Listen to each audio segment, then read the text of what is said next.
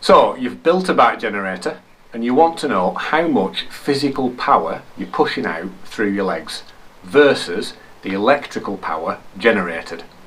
Now you can either spend 500 quid on a power meter, or you can use your kitchen scales and a bit of maths.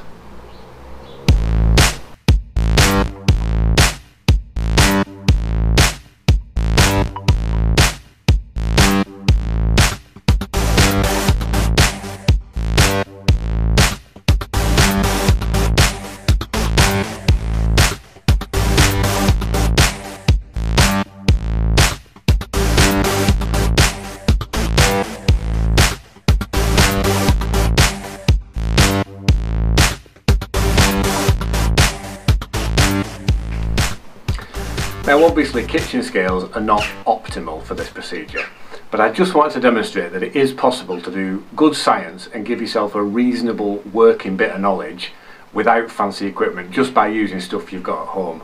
Now if you've got a luggage scale, one that you kind of dangle your suitcases from, that will be better than kitchen scales. But I wanted to go back to basics because almost everyone's got a set of kitchen scales, right? So that's why we're using kitchen scales. Won't give us the most accurate reading, but it'll be accurate enough. So if you've got a power meter, an electrical power meter, or a volt and an amp meter on the bike, on the output as we have on this system, you can easily tell how much electrical power you're producing, and meters like that are very cheap. You can get a voltmeter and an ammeter for 10 quid probably, something like that. But that's a bit different from the physical power that you're putting out through your legs. The reason for that is you've got to turn the mechanism, right? So you've got to make this go round, you've got to turn the alternator shaft, you've got to turn the wheel, and there's friction in the system. Also, the alternator as a generating device is not 100% efficient. In fact, alternators generally aren't particularly efficient. DC generators are a lot more efficient. So we've got to take that into account as well. So the reason for the kitchen scales is to figure out how much force we need to put on the pedals, how much torque we need to generate in order to turn the mechanism. And we're going to start from there. Right, we've got our measuring device, a set of kitchen scales. Now, as I mentioned, they're not mega accurate, these, for what we're doing, but it doesn't matter, it'll give us a working figure, as you'll see. So first of all, set it to 0, make sure it's set to 0, and get the crank of the bike sort of roughly pointed down slightly back so that you can push against it with the scales. Alright, what we're going to do, we're going to push with the scales, and we're just going to keep it turning with the scales pushing it around, so that all the force required to move this pedal is going through the kitchen scales. And you need to get it directly on the middle so that you get a proper reading. Don't put it over to one side. So let's see what we get.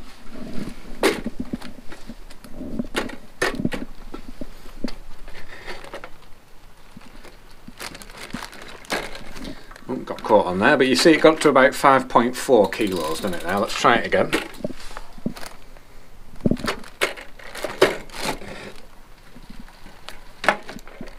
5.6 that time. Let's do it one more time.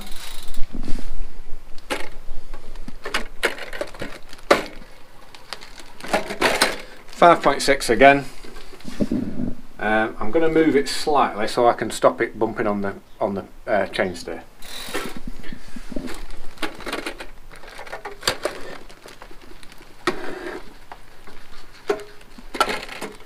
Now you see it elevated a bit there, but that's because I went off track and I ended up pushing against the crank, so that's not a true reading. So we got 5.6 there 3 times, didn't we, for a while? So that's the figure we're gonna use. Now, what the scales have given us there is a mass. Okay, it's not actually technically a weight. So common language and scientific language differs in this way. A weight is a force which is measured in newtons, not kilograms. So the kilograms there is a mass, which doesn't make sense for what we need. We need to know how much force it takes to turn this pedal, to turn these cranks. So we need to convert that mass, 5.6 kilos, into a force. And to do that, we need Newton's second law. So let's go inside and do a bit of maths. Now, before we get to Newton's second law, some of you may have noticed that there's probably a bit of a problem with that measurement that we took, other than the fact that we're using a big chunky set of kitchen scales to take the measurement. And the problem is that we were starting the cranks from scratch and we were only pushing them through a quarter turn. So probably what we were doing is causing the cranks to undergo an angular acceleration as we were pushing the pedal. We probably weren't pushing with the pedals and the wheel rotating at a constant speed, and that really is the force that we want, because once we've pedalled up to speed, it's the constant force really that we're interested in to maintain that speed. So we will need to account for that, and I say probably because it's difficult to tell without also measuring the speed at the same time. But we will need to take account of that. But for now, we're just going to go ahead with the measurement that we took and see what it comes out at.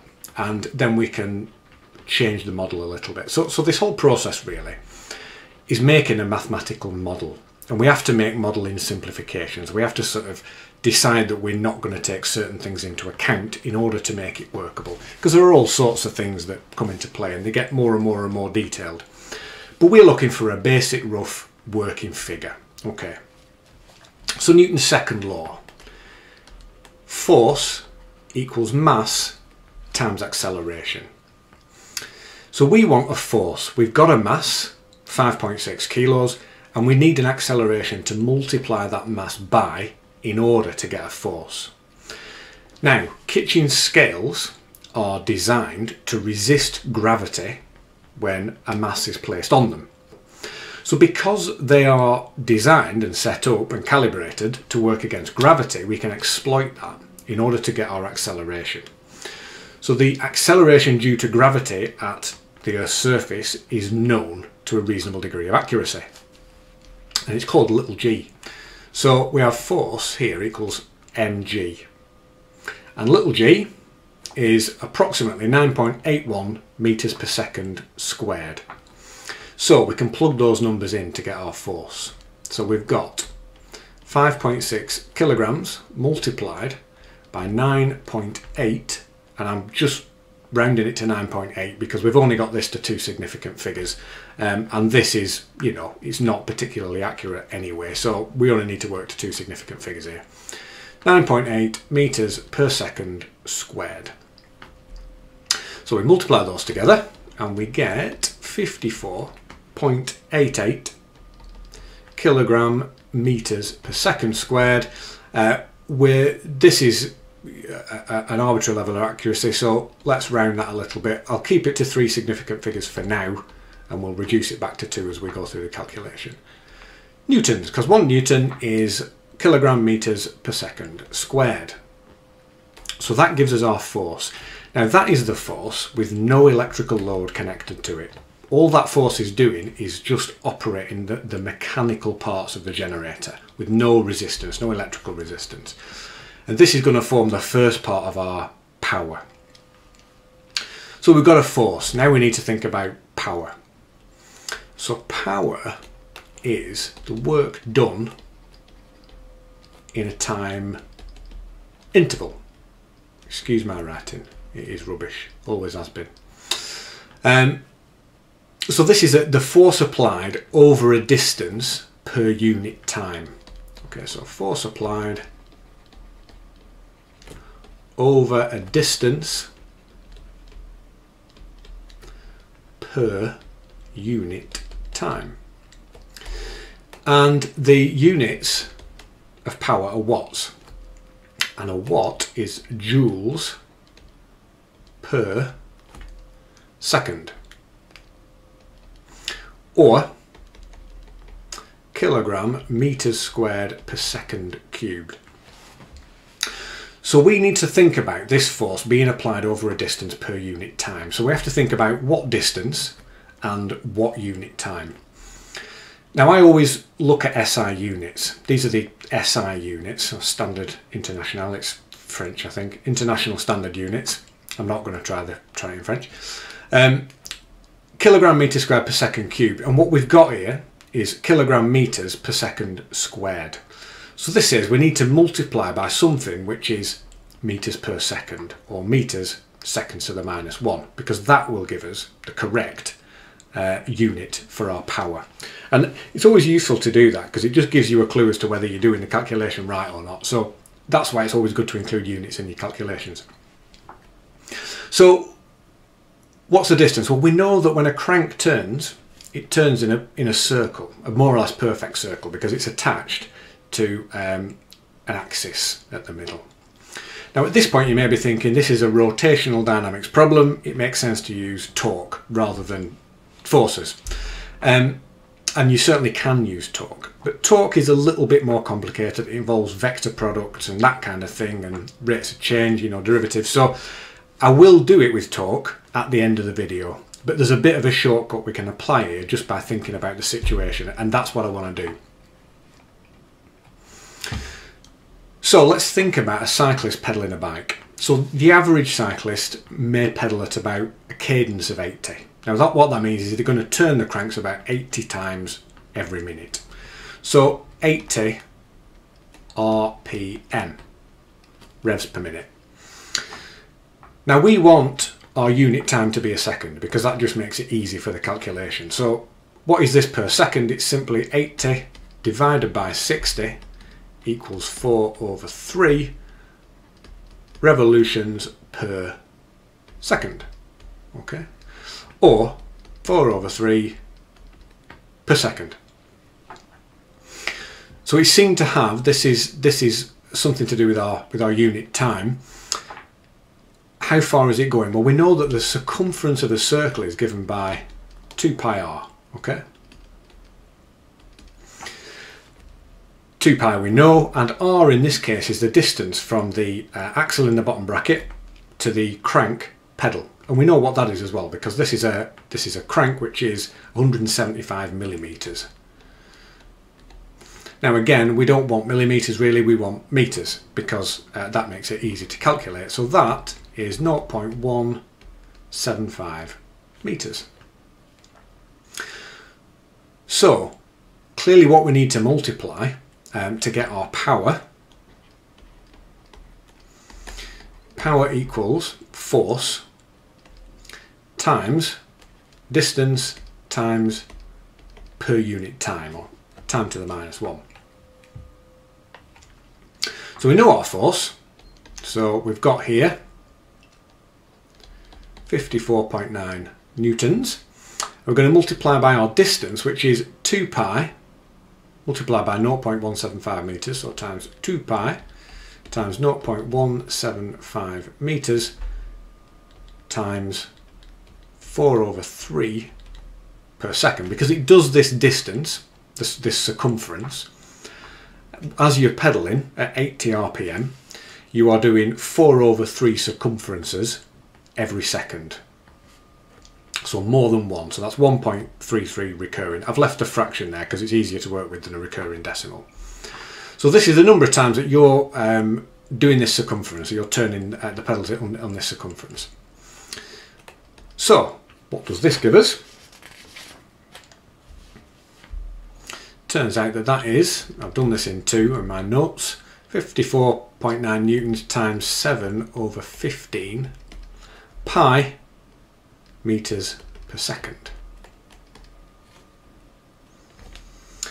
And it turns out that is 80.49 Newton meters per second, or watts. We're going to round that down to 2 significant figures because there's no point with this 0.49 because we aren't working to that level of accuracy. So let's call this 80 watts. So we've got here an estimate for the power it's going to take to turn the generator with no load attached. But we said at the beginning this is maybe a bit of a problem, and we should consider this very much an upper estimate when we think about what we've done and how we've taken the measurement. And when we think about that, we've probably overestimated a little bit because we've probably been accelerating the cranks as we've been pushing. And the reason that the reading will have stayed constant is we've probably just kept the acceleration linear. I say probably. It's likely, we don't know for definite because we haven't measured the speed of the wheel. So in order to keep this simple, and again this is a simple mathematical model just to give us a working figure, let's assume that we've overestimated a little bit. What might be an amount that we'd overestimate by? Maybe about 10%, because we're pushing to get that crank going and we haven't turned it very far. So let's see what it comes out at if we think that we've measured it, over-measured it by 10%. Let's do that.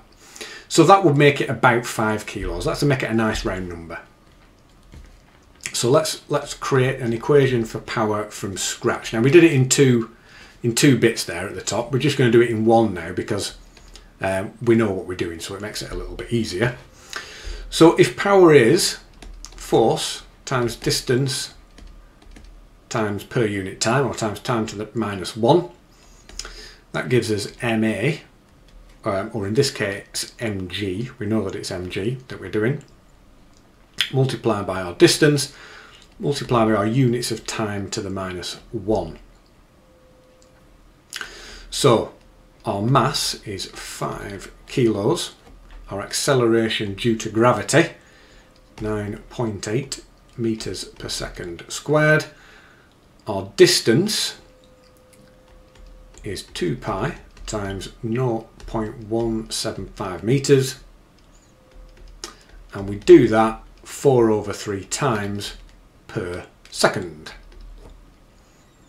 And if we put all that together, we get 71.84 watts, or 72 watts. Now, we don't know specifically which one of them is accurate, and we're not going to. Without taking more accurate measurements, we're probably not going to. Now, as a cyclist and someone who's ridden with power meters and that kind of thing, 80 watts feels a lot. 72 watts still seems like quite a lot, simply to turn the generator, but this feels more realistic to me than this. So we're going to go with 72 watts. We know that it's likely we will have caused an acceleration. So this is what we're going to go with. This is our working figure. So our power here is, we're going to call that P mech.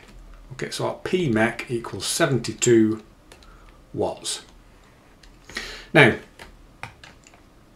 that is going to stay more or less constant as we're pedaling, and that's in our mathematical model, and that's going to be required no matter what the electrical load on the circuit is. We've got to keep that mechanical system moving with all its friction, moving parts, etc.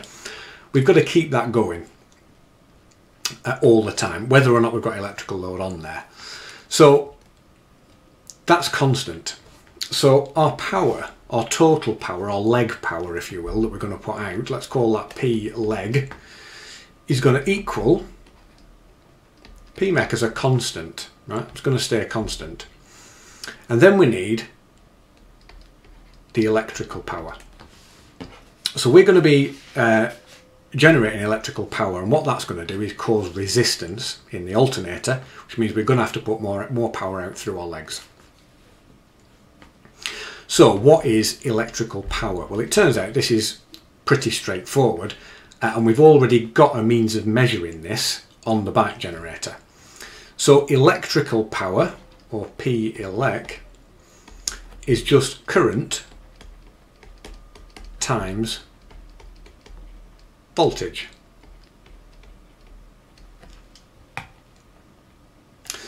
And current is measured in amps, and voltage is measured in, fairly straightforwardly, volts. Now, on our bike generator, we have a volt and amp meter, or a volt ammeter. And this will give us a readout. So all we have to do is multiply these two things together, and that gives us the electrical power that we're generating. But there's one further complication, and it's something which we need to take account of. It's not something we can say, well, that's a simplification we're making, because it's actually quite significant. And that is that alternators aren't especially efficient as generating devices. And in fact, our alternator on the generator has an efficiency rating of 69%. Which isn't great, actually, is it really? But they don't need to be especially good in cars, because there isn't an awful lot of power and you don't want to fry a battery. So 69% equals 69 over 100. That's what it means, 69% or per 100. So we need to bring this into our calculation. So what this means is that when we're putting power into the alternator, only 69% of it is being converted into useful electrical power at the other end. So we need to use the reciprocal of that to calculate the amount of power it needs to get the power that we're reading off our volt and ammeter. So our actual P elec, or let's say this is the power into the alternator, so power into alternator equals reciprocal, so 1 over 0.69 times P elec, or P elec over 0.69. And that will give us the amount of power we need to put into the alternator, the mechanical power we need to put into the alternator in order to get a given amount of electrical power out. So as an example, let's say we're generating 100 watts of power into alternator. Now this will be for 100 watts.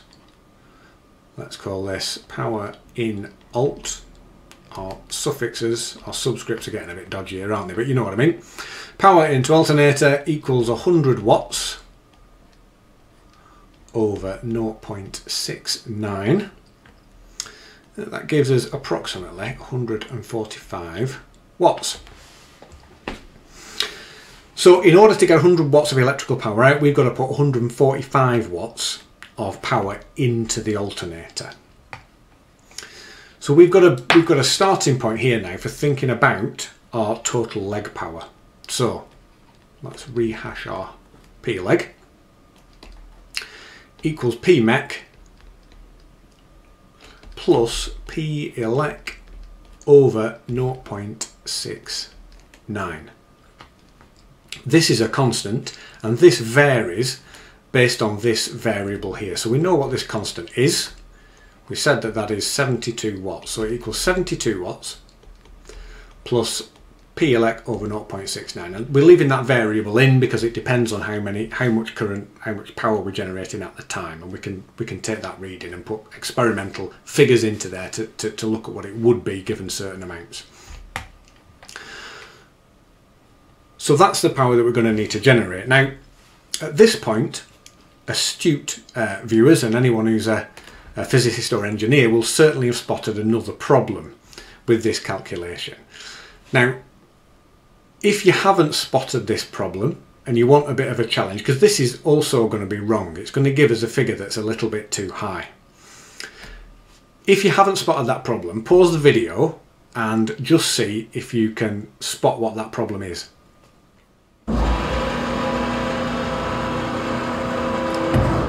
Did you spot the problem? Now, there are actually two problems. There's a subtle one, but also quite a major one. The subtle one really is that this is not really constant.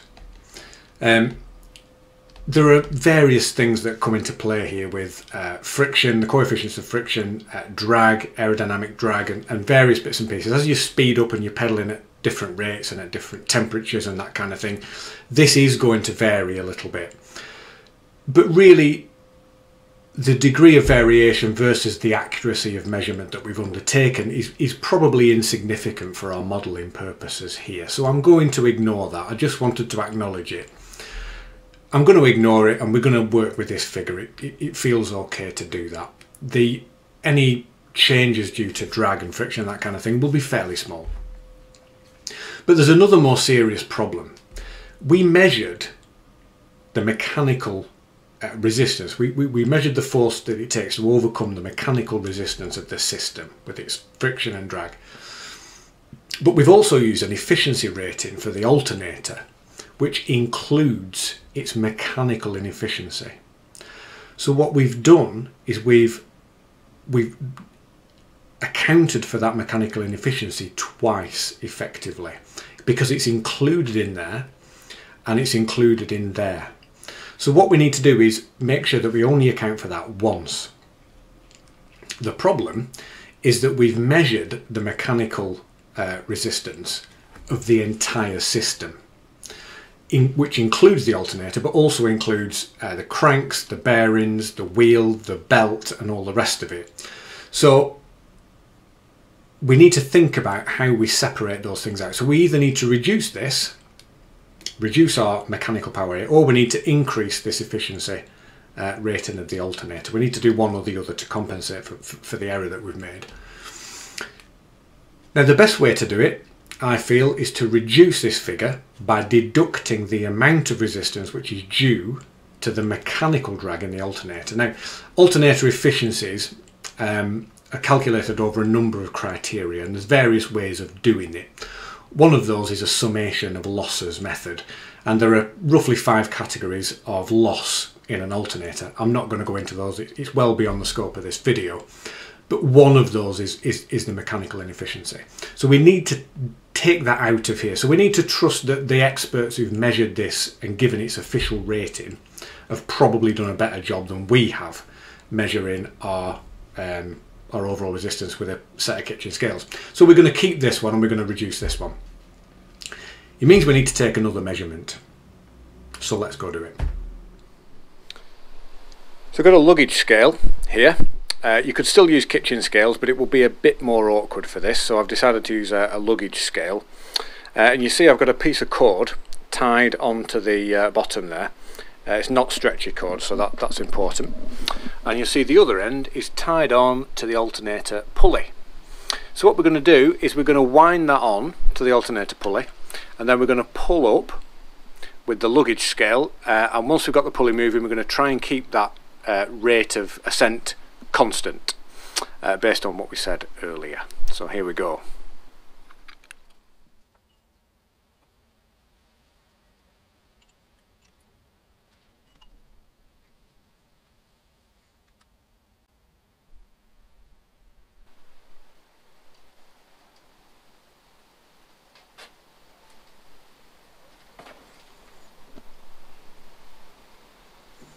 It's given us a reading of 0.36, and this luggage scale is quite handy because it settles on the average reading, so that's quite good.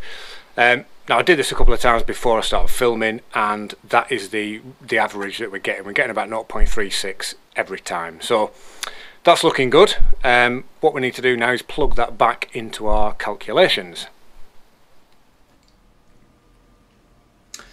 So we have our measurement there of 0.36 kilograms. Now we're going to use that measurement. We're not going to make any deductions for possible angular accelerations or anything like that because we used a long cord.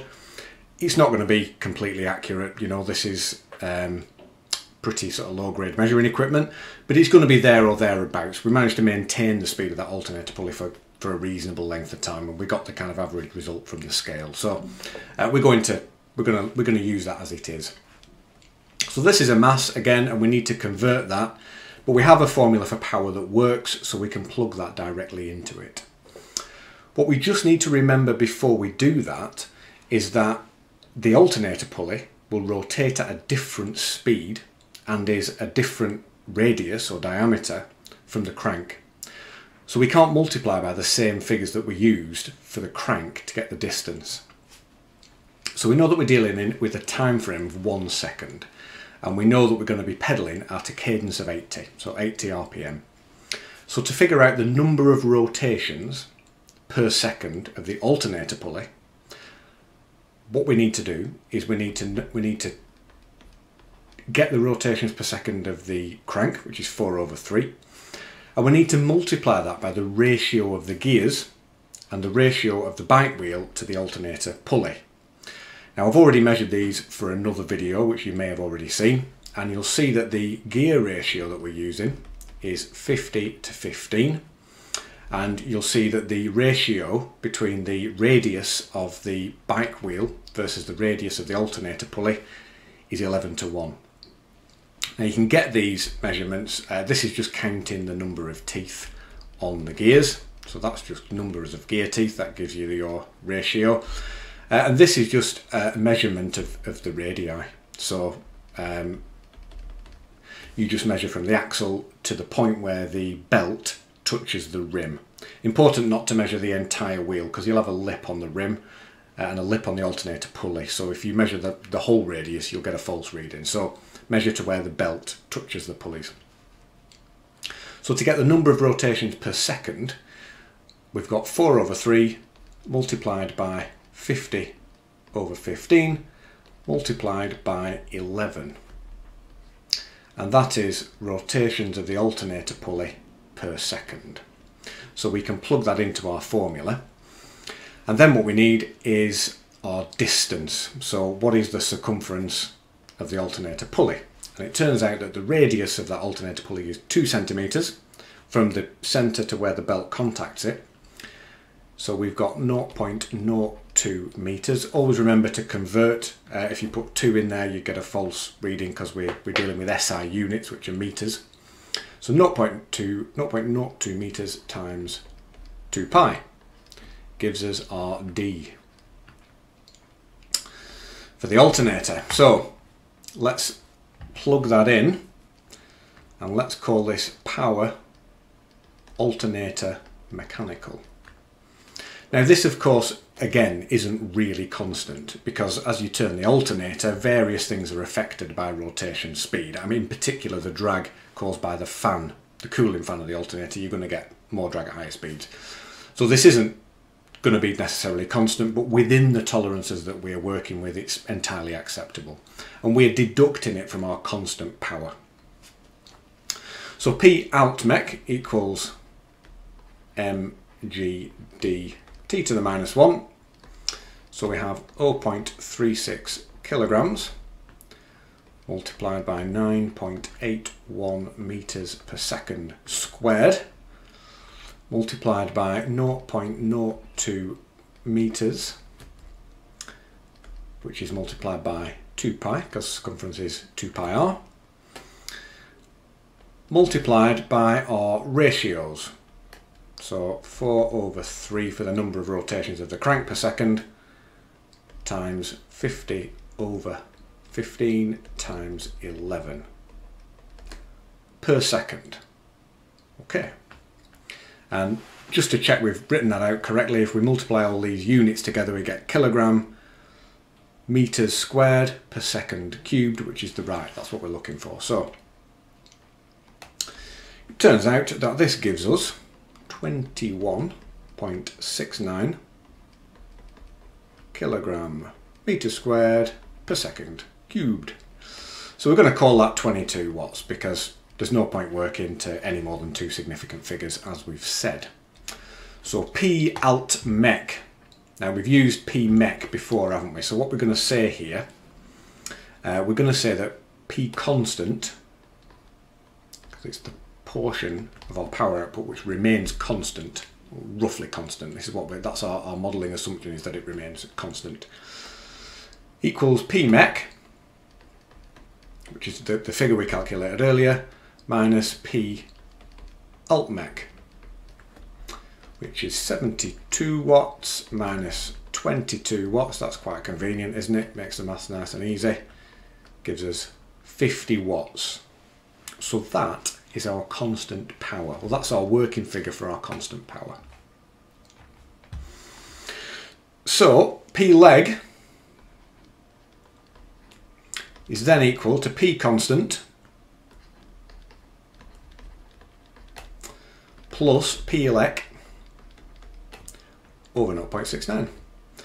In other words, it's 50 watts plus P elec over 0.69. And P elec is our variable, remember, and we're going to measure that using our volt and ammeter, which is on the back. We have a meter there which we can measure that with.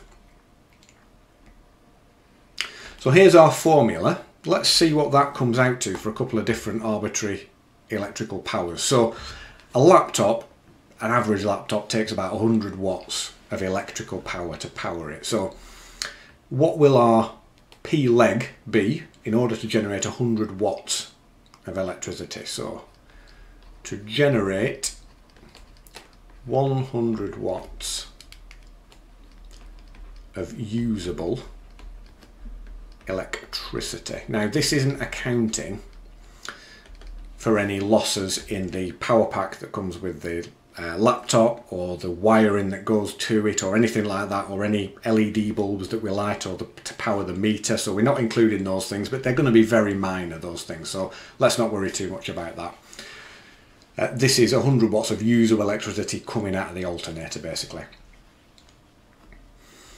So we have P leg equals 50 watts, looks like 56, 50 watts plus 100 watts, because that's the electrical power that we want, divided by 0.69. That gives us 195 watts, actually 194.93 watts. Now we work into two significant figures, so you know you can either think about that or we can just round it up, because that's two significant figures. So to get 100 watts of electricity, and it may be quite surprising that to some people, we're putting in about 200 watts of power at the crank, which is quite a lot really, isn't it? To get 100 watts, put 200 watts in. Now an alternator is not the most efficient generating device. A DC motor is actually a lot more efficient than an alternator, but alternators are nice and easy, they're cheap to get hold of, and they have voltage regulation built in most of the time, which is why we're using an alternator. But that kind of shows you, you know, what you can sort of get out of it. Let's think about 200 watts, because what you'll find, this stays constant, remember. So we should find that it's relatively more efficient the more electrical power we generate. So for 200 watts electricity, P leg equals 50 watts plus 200 watts over 0.69. And it turns out my little pre-prepared sheet there gives us 340 watts. So here we need to put double the power in it at 100 watts to get 100 watts out. At 200 watts we're not double, right? So it is relatively speaking more efficient. However, 340 watts is quite a lot of power for the average person to generate. So this gives us actually a good idea of what the upper limit of stuff we can actually usefully charge with a bicycle generator is. So 200 watts, I can comfortably do 200 watts. I can charge my laptop, I can keep that going for several hours, that's not a problem. 340 watts though is a different ball game. Now in cycling terms we usually think of FTP, which is functional threshold power, which is the amount of power that you can sustain putting out on a bike for 1 hour. Now my FTP and the FTP of most amateur average riders is definitely below 340 watts. I'm not sure exactly what my FTP is at the moment, I think it's in the high 200s or thereabouts, maybe 300 watts on a good day. So I'm not going to be able to generate 200 watts of electrical power on this bike generator for an hour. I can do it for less than an hour certainly, but I'm not going to be able to do it for an hour. And that'll be the case for most amateur average users. To give you sort of a scale of what you're looking at, riders in the Tour de France who are going up a climb, so let's say riders going up Alpe d'Huez, professional riders, the absolute best riders in the world, probably going to be putting out something like 450 watts going up Alpe d'Huez or something like that. Now I'm not sure if that's precisely accurate, but it's going to be there or thereabouts. So that sort of puts into perspective what it's possible to do on a bike generator. And if you think about stuff you might want to power, think about a kitchen kettle, that's 3,000 watts, right? So it brings home just how hard it is to actually generate electricity and just how much physical power is needed, you know, when you relate it to your own physiology, which I find quite interesting. So these are our working figures, and these are, you know, pretty reasonable figures. Now I am going to do the torque calculation as I promised, but I just want to say really we've arrived here at a set of figures which are useful. They are appropriate, they're going to be there or thereabouts in terms of the power that we're generating, and we can use this formula to give us a good idea of what we're going to need to generate, what we're going to need to do with our bodies in order to generate a certain amount of electricity. And we've done that basically using a set of kitchen scales, a luggage scale and a bit of maths. which I think is pretty cool, and it shows you can do some physics, you can do a bit of science, you can do stuff which is useful for your own life without a lab, without a load of expensive equipment, and without a lot of, you know, really specialist knowledge.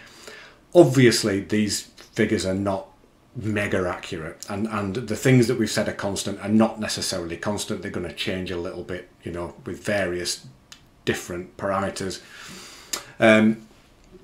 conditions and that kind of thing.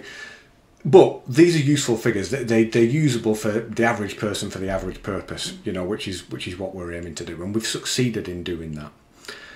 Now, I'm sure what you want to see is me getting a power meter, whacking it on the bike, and then pedalling away and looking at the readout to show, have we actually got these figures accurate, or are they completely wrong? Now, unfortunately, I've got to disappoint you because I don't have a power meter that fits that bike, I'm afraid. However, I am going to do that in a future video, so look out for that, and it may be by the time you're watching this that video is already out. So I am going to do that. I've got to change the cranks, the non-standard cranks on that bike, so I've got to change them, unfortunately, but I will do that. However, I am an experienced cyclist. I train to power. I've got a bit of experience of riding and generating different powers for different lengths of time, and I would say this is there or thereabouts based on, you know, riding with a power meter at other times. I would say that this feels about right, and I have tried to generate 200 watts of electricity for an hour and failed, definitely. So that is definitely above my FTP, my functional threshold power. Now, it may be bugging some of you that we've called this P leg, because you may be thinking, well, actually, is that actually the power that the leg is generating? And it turns out it isn't. That's the power being put into the crank in a particular way. And at the start of this video, I promised I'd do the calculation using torque, and we're going to do that. And in the process of doing that calculation using torque, we're going to see why calling the power P leg probably isn't really the right notation to use, because it will show us why. The torque calculation is a bit more complicated. If you trust me on these figures, you can always skip that. There are chapters. There'll be chapters in the thingy below, so you can click on the next one if you want to miss the torque calculation. It's a bit more complicated. It's more like A-level first year degree physics rather than the kind of GCSE level physics we've been doing so far. So just to give you an idea. Right, torque. The useful thing about doing this with torque is it does expose another problem, slight problem, with our original calculation method, and a little bit of an issue with the figure, which I'll come to as we get to the end. Now, I'm not going to do the whole calculation with torque because, as you'll see, it will give us exactly the same figures as we've already got. So what I'll do is I'll do the first calculation of mechanical power that we did using those original figures, and then, you know, hopefully you'll trust me that you'll get the same. If you did the whole thing, you'd get all the same values. So the torque equation for power is power equals torque times angular velocity. And we express that usually mathematically. That's a terrible gamma. You'll have to excuse my Greek letters. Gamma dot, whoops, I'm using a very sensitive pen with a button on it, and it's quite irritating. I keep pressing the delete. Gamma dot omega. Now, that dot is the scalar product, is the scalar product of two vectors. These are two vectors, as you can see by the fact that they're underlined because I'm handwriting it. So torque is a vector and angular velocity is a vector. Now, all a vector is something which has a magnitude and a direction. But the scalar product of two vectors gives us a scalar, or a number. So you still get power in watts as a number. There's no direction to it. So let's break this down a little bit. Torque itself equals the vector product or cross product of two other vectors, R and F. Now, F we're familiar with. F is the force, which we measured in our early calculation to be 54.9 newtons. and R, or we measured the magnitude of it, I should say. R is the position vector. So this has a magnitude and also a direction. So I'll show you what I mean. Let's draw a set of coordinate axes. Ooh, that's better than my gamma, isn't it? Do excuse my writing.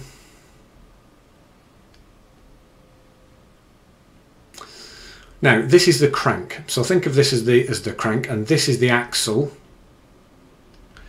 at the bottom bracket on the bike. So the axle, central spindle through the bottom bracket of the bike, and this is where the pedal is. Now that distance there, we know is the length of the crank, which is 0.175 meters. So that should be familiar from earlier. And we also have a force, and what we're going to say is that this force here is, because it's applied at the pedal, that's F, and that's applied perpendicular at right angles to this, which is R. Okay, so that is the position vector, and the magnitude, so from here to here the distance is 0.175 meters, and this also has a direction because it's pointing right in that direction. It's pointing up there. So if you measured the angle there, there'd be an angle between this and the x-axis there, and that gives us the direction in which it's pointing. And you'll know trigonometry and all that you can use to calculate vectors and that kind of thing. Now the force here has a direction, and we're saying that it's perpendicular to the pedal axis, which we're calling R. Now I'm not going to go into all the whys and wherefores of the vector product, the vector cross product, because it's beyond the scope of this video really.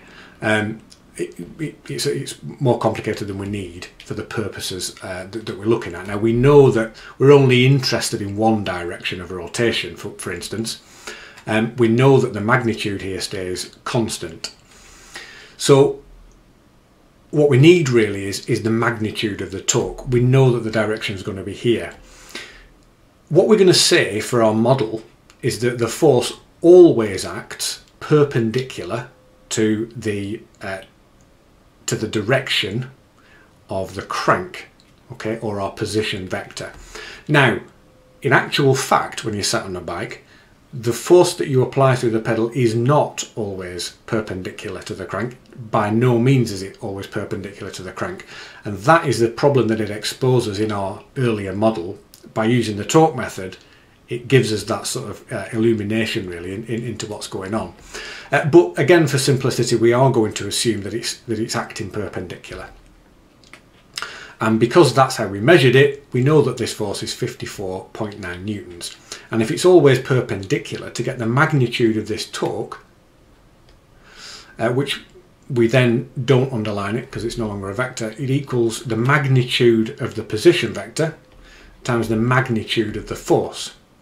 So here we are with 0.175 meters times 54.9 newtons gives us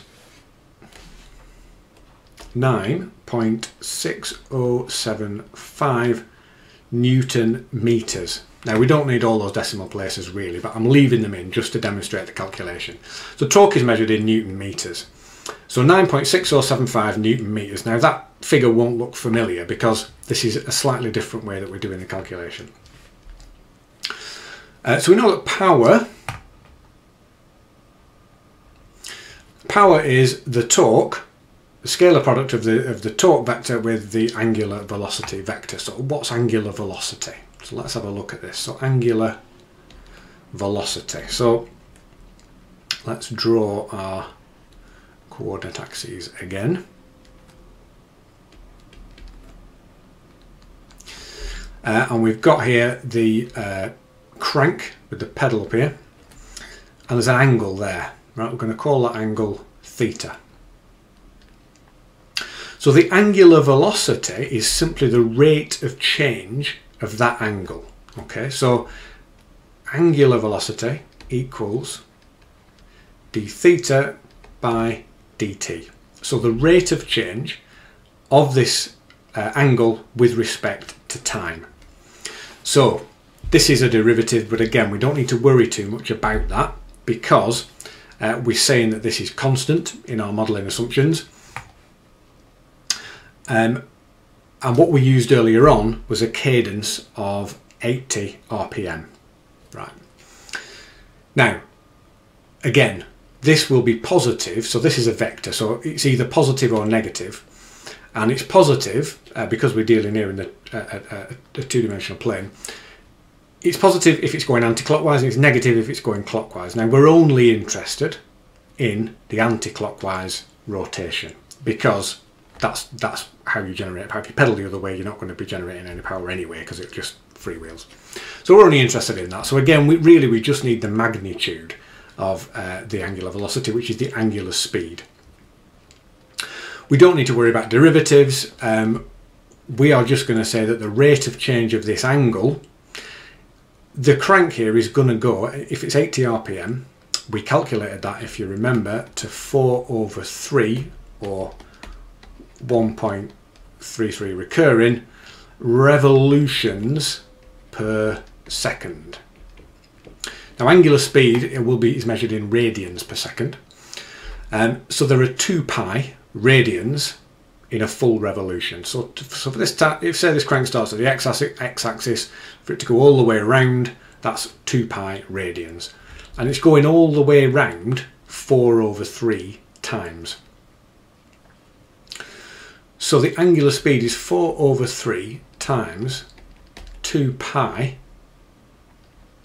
radians per second. Now, by convention, radians is usually omitted, and it's usually angular speed is usually just given as per second. So you're probably starting to see where this is going now, and some of this is going to look familiar. So we know our directions, we're looking for a magnitude, so what we can say actually is the power is going to be the magnitude of the torque multiplied by the angular speed. So power, and we're talking here, this is our first calculation of the mechanical power, where we use the 5.6 kilo measurement from the scales. So this is our first measurement of P mech, that's what we're doing. So power equals the magnitude of the torque. I'm sorry about my gammas are absolutely rubbish, aren't they? You know what I mean. Magnitude of the torque multiplied by the angular speed. So we have here 9.6075 Newton meters multiplied by, now 4/3 times 2 pi is 8 pi over 3, so I'll just simplify that. 8 pi over 3 per second.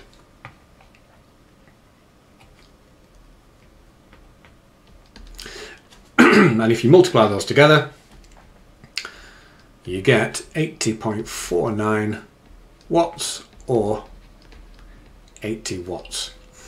Watts being Newton meters per second, which is Newton meters per second is kilogram meters per second squared for the Newton times meters times seconds to the -1, which is kilogram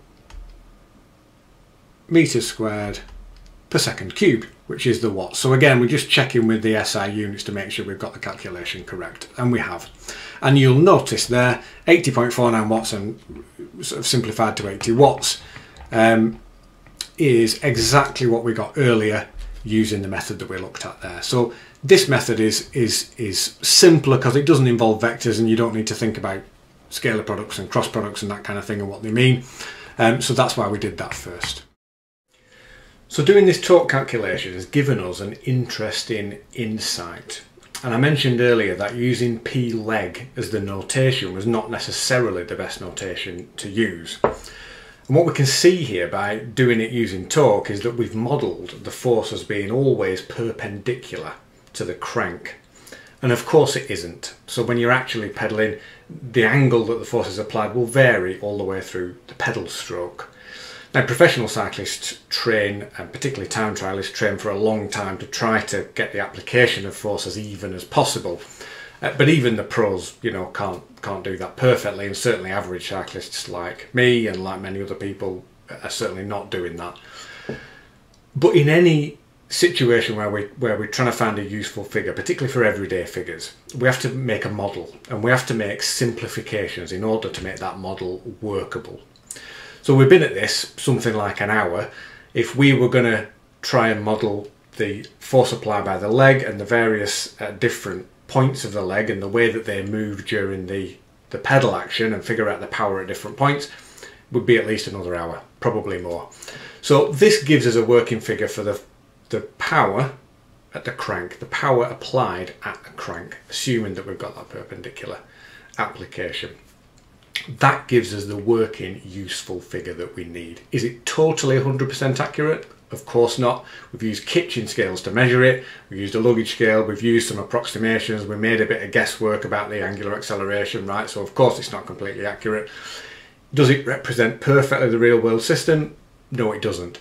But does it give us a useful working figure with a reasonable margin of error? Yes, it does. And that's what we were aiming to do. So that's what we've achieved. So thank you for watching. I appreciate your time. I hope you've enjoyed it. Whether you were just looking for something for fun, a bit of physics, bit of fun physics, or you're revising for studying physics, whether it's GCSE or A level or maybe degree physics, something like that, and you fancied a bit of an irreverent take. Hope you've enjoyed it. Do have a look at the rest of the channel. We've got lots of stuff on there. If you've enjoyed this one, you'll probably enjoy lots of other stuff on the channel. So have a look around. And of course, if you have liked it, give us a like, give us a subscribe, all of that good stuff. And we'll see you next time. Thanks again.